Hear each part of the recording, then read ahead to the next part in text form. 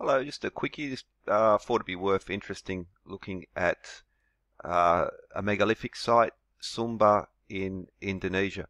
Now, there are thousands and thousands of these megalithic stoneworks that have been done across the island, and here are some examples. I'll put some links in the description because there's again thousands and thousands of these. Uh, there are some varying types. So there's your standard table, but there's also your all sorts of menhirs, and he's one of the larger, more interesting, more elaborate ones of these megaliths. Is just to get an idea of I suppose the medium-sized ones, but you see it's not just your standard carving. Again, a bit like that Göbekli Tepe style, where it's is it a relief term? But it's not. It's like the stone has been cut away to leave the designs rather than to just carved into the stone.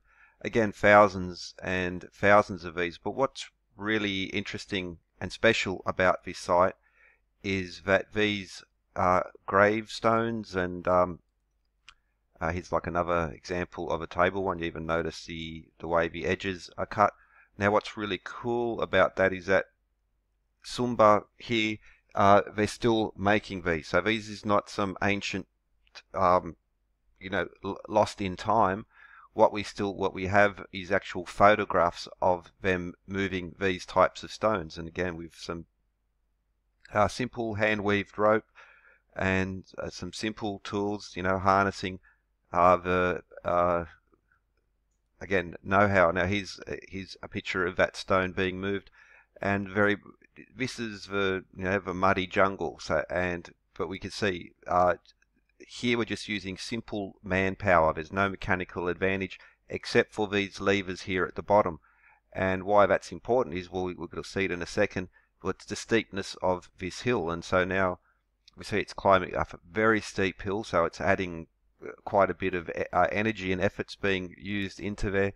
But again, it's pure manpower. So you see these two teams pulling off to move this stone again up. The slipperiness of the mud would help in some aspects. However, not because they had to put these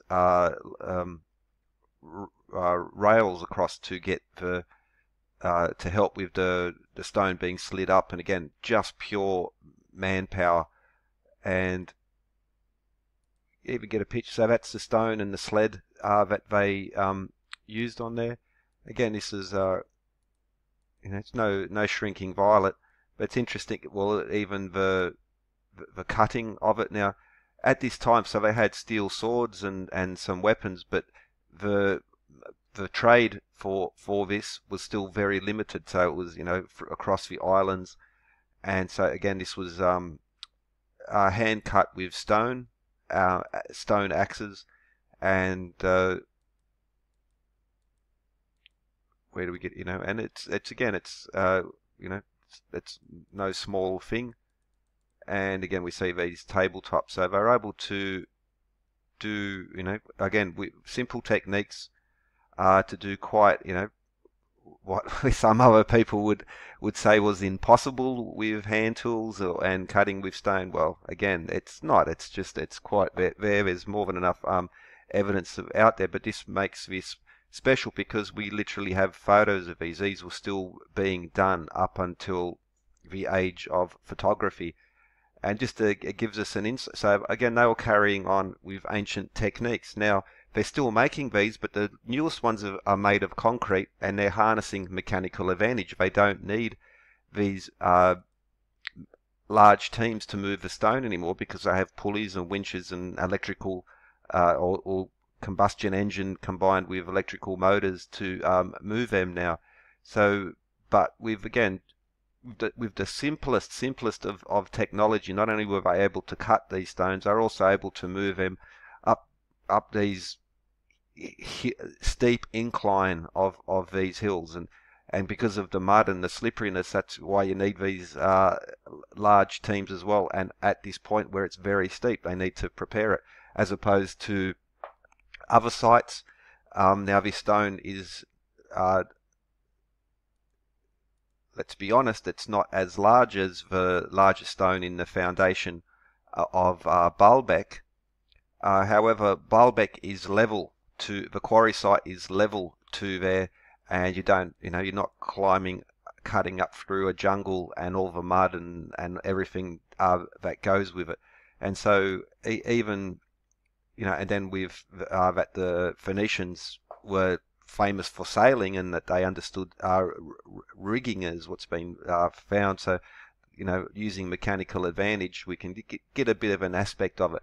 But this is, by no means, this is not an open or cut or shut case in that, we don't know about the exactly how it was done. But by looking at, that this ancient traditions of these, let's not to be offensive, but primitive culture, let's call it, primitive technologically, in that they're not even harnessing mechanical advantage of a pulley or a winch, and they're able to get it up a steep, muddy jungle hill. And again, quite impressive. And I just think it's worth, it's worth noting that these things, as with so many other, a few people getting together doing stuff can achieve supposedly impossible things, and this is just one example of it. So again, it's like, how did they, lifting and putting this stone into place? It was done. It was done with very simple tools. The carvings was done, and again, it's not up for conjecture, up for debate, because we actually, even the descriptions and the photographs of the time are still there, and this is one of the last surviving, or the last surviving megalith cultures. And so anyway, with that, just some info. Hope you enjoyed. Have a good one.